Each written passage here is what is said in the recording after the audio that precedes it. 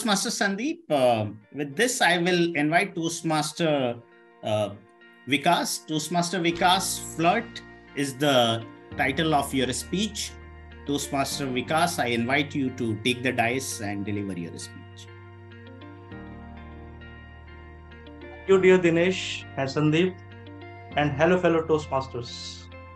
My today's topic is how to flirt and live a good life. So, flirt is a very common subject. Bollywood actors flirt, sports stars flirt, influencers flirt.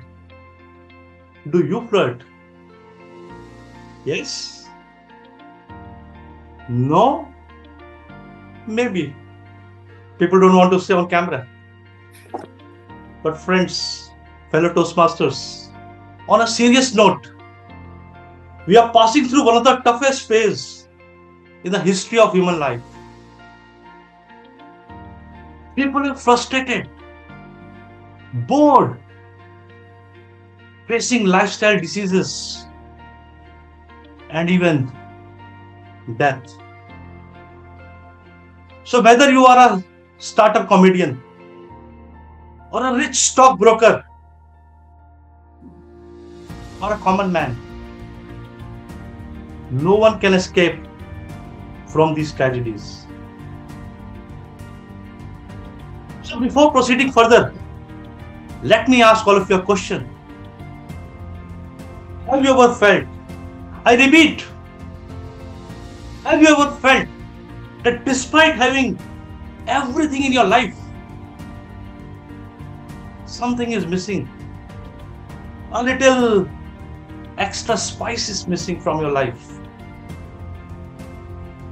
Friends, I have found that in our society, majority of the people are bored, dejected, and they're looking for something extra. Something extra. It has its own interpretation. And it's not me. Research shows that people who flirt really live a good life, a happy life, a fulfilling life. Flirt, which is combination of two words, flick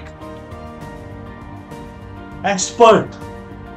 This term came into 17th century and it originates from a French word, flûter, which means flower. So people who speak like flower, they usually are flirt. And there I was, few months back, dejected, sad, dead at my heart. And then I discovered a concept called FLIRT. Then, friends, I devised my own idea of the flirt. And let me share you this idea in a segue without giving you much headway in your heads. So flirt for me starts with F, which means be physically fit, my friends. If you really want to flirt, if you really want to enjoy your life, you have to be physically fit. And the second word is L, which means you have to be a constant learner. You have to keep on learning in your life, innovating, doing something new, going out something new topics. Because you have to keep on learning, as life will never stop you teaching.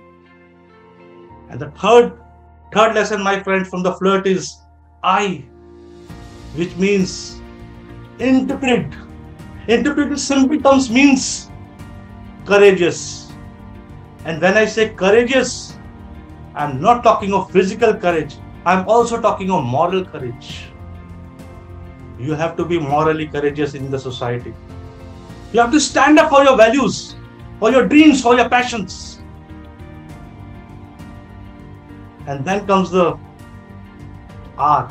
And this is the thing which I don't want in your life, my friends. That is regret. Regret is something which we have to avoid at all the cost from our life. Why? Because regret is something which has happened in the past. And the past you can never change. You have to just look at the future and grab the current moment, which I often call it carpe diem. Seize the current moment, because that's what you have in your life. And let me come to the last point. T. Friends, T stands for temperance. What is temperance? Let me share you the 4 points which I shared. Courage. Temperance means doing in moderation. Let's take an example of courage. When I say courage, you have to keep a balance. You cannot be a reckless. And at the same time, you cannot be a person who is always self-doubting yourself. Have a moderation. Have a middle path. Like Aristotle, the Greek philosopher said, find your golden mean. That's what temperance is all about. So friends, my encouragement to all of you is become a flirt to live a good life, but become a flirt the way I told you. Thank you very much. Namaskar. Let's give a big round of applause to Toastmaster Vikas. I was really skeptical whether we are aligned to the vision and mission of the Toastmaster. It is going where the flirt was kind of having connotation in a different notions.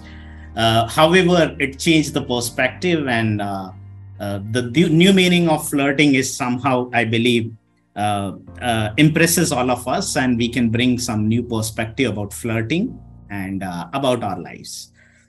Thank you, Toastmaster Vikas. Now, I request everyone to